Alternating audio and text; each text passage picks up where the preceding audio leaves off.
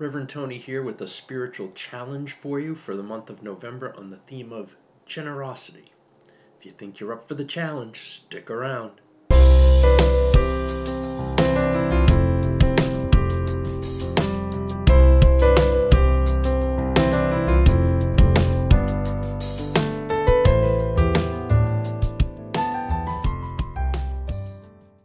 Before I get into this month's challenge, a quick reminder that if you haven't done so already, please like, subscribe, follow, share, leave me a comment. All that stuff helps me out a lot and I really appreciate it. Thanks. This month's theme is generosity, and my challenge to you for this month is to practice adopting an abundance mindset.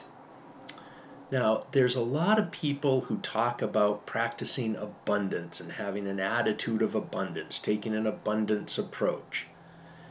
And this can lead into some types of magical thinking, like if you just have the right attitude, just think positively, just focus on what's good, just focus on the pleasant things, that you'll have enough riches, you'll be lucky in love, all good things will come to you.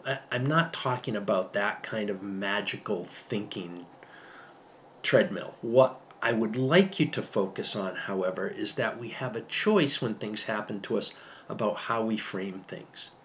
And abundance is a framework that's in opposition to a framework of scarcity, which all too many of us tend to fall into all too often, where in scarcity there's never enough. We always focus on what we lack, what's missing, what's going to happen because we don't have enough, all of that stuff. I want to encourage you with this challenge to practice the reverse of that. Practice having an abundance mindset. Practice focusing on what's going right. Focus on what you do have. Focus on what you can control.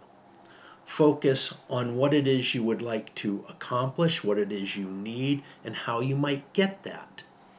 Abundance in this sense is a bit like the Buddhist philosophy of stepping off the path of incessant craving and need and desire, where we always want more money, more fame, more wealth, more power, more prestige, more luck and love. We want to step away from that. What we want to focus is on having enough, trusting that there will be enough. And the way that this works with abundance is that the way we frame things can help us do the best with what we have and what circumstances present us with. Having an abundance mindset does not mean neglecting the realities of financial situations or what you can and can't control. Rather, it is a positive outlook focusing on what you do have, what you can use, what your resources are, what your abilities are, how you might take what you have and make sure that you continue to have enough for what it is you need and what you want to do. Both abundance and scarcity fall into a thinking loop. Goes something like this. The abundance loop begins with gratitude, genuine gratefulness at what we do have and who we are. An attitude of gratitude leads to more peace of mind. Again, think of the Buddhist practice of getting off the treadmill of constant desires. Having more peace of mind, we tend to make better choices. When we make wiser choices, this fosters positive outcomes. And when things go well, there's more to be grateful for, and the cycle of abundance, the loop of abundance, repeats. This is no guarantee we will make more money, be more successful, improve our situation, or be luckier in love, but it does maximize our chances of working with what we have and doing the best with what we have in this moment at this time to do what we need and achieve what we want. We may not get everything we want, but chances are better that we'll at least have what we need.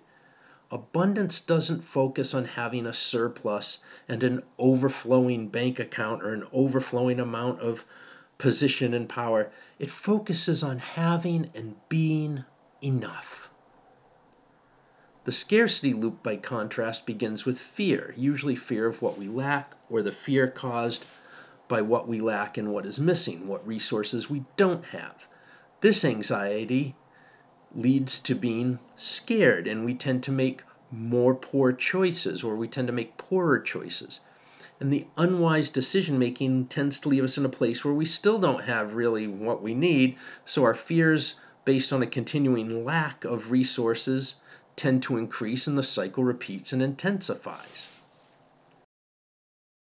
What happens when we start to concentrate on having enough and trusting that if we do our part, we'll get there, we'll figure it out, we'll make a plan, we'll have enough?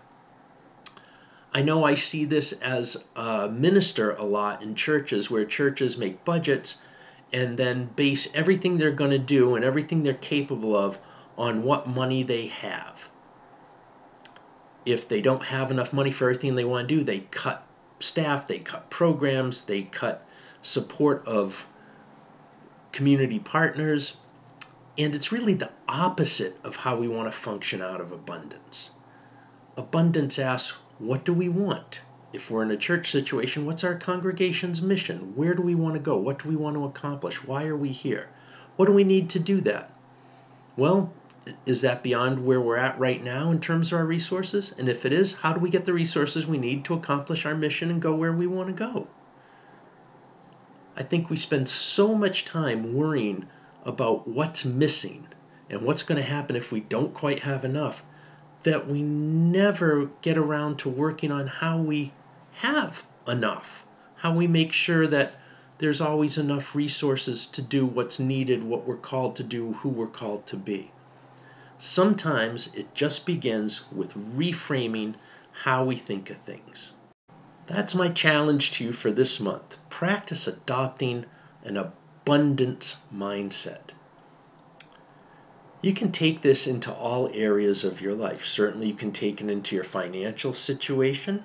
You can take it into your personal life. You can take it into your work life. You can take it into family life. What do you have? What's working? What's going well? What resources are present? What are you able to do right now? And think about where it is you want to go. What would you like to have? What do you need? And then think, how might you get those things? Instead of fretting over what's not present or what's going to happen if you don't get enough, trust you'll get enough. Get to work. Use your resources. Plan well. Take advantage of the things that are already present and going right to make things better. What do you think about this challenge? I'd love to hear what you think of my challenge. I'd love to hear what happened when you gave it a shot for a month and tried to really reframe, retrain your thinking to keep focusing on having enough, getting away from that fear of what you don't have, fear of what you lack. Thanks for watching. Good luck with the challenge. Until next time, go in peace. If you enjoyed this month's spiritual challenge video, please like this video and share it with others. If you haven't already, subscribed to the channel, and please leave me a comment. I'd love to know what you think about this month's spiritual challenge. Check out my website and blog at tonylorenzen.com for even more resources that will open your mind, touch your heart, and inspire your spirit.